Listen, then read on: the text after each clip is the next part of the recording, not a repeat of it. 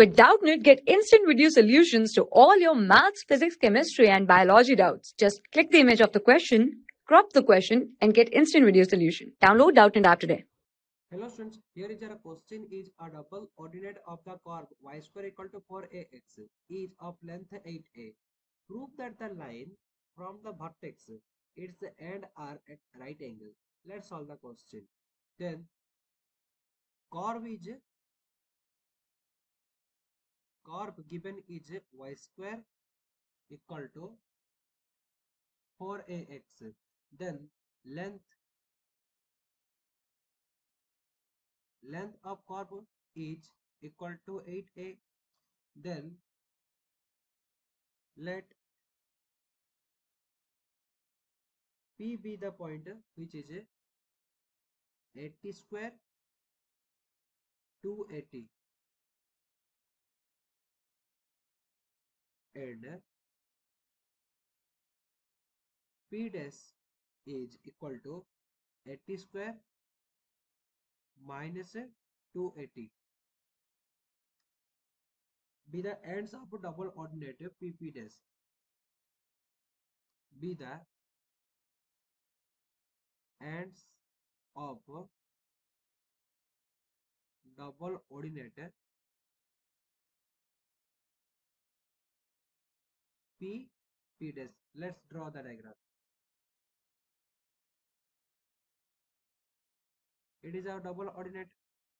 Then here P be the point 80 square 280 and P dash be the end 80 square minus 280. Then length is 2a. So angle here is the point A. We have to prove angle PAP dash is a right angle. So it is right angle. We have to prove that angle PAP dash equal to 90 degree. Let's solve. Then the length is given 8a. Length is given that 8a. So 8a equal to PP dash, then which is equal to under root 80 square minus 80 square 0 plus 280 minus 280 minus of minus 280, it means 480 whole square which is equal to 480. It means 8a equal to 480, that is equal to t equal to 2. T equal to 2. Then therefore P equal to what?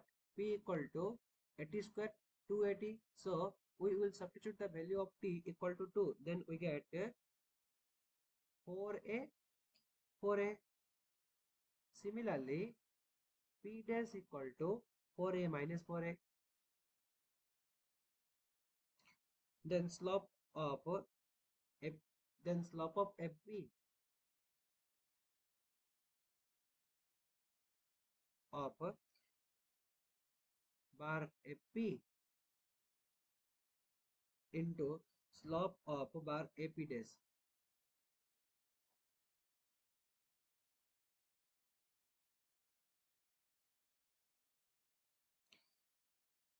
which is equal to 4a divided by 4a into minus 4a divided by 4a, which is equal to minus 1.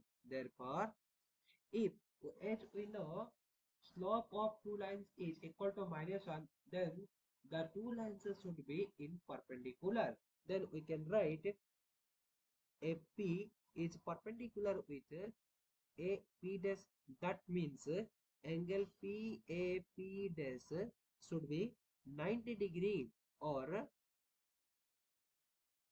pi by 2. So proved. Thank you, students. For class 6 to 12, IIT JEE and NEET level. Trusted by more than 5 crore students. Download Doubtnut app today.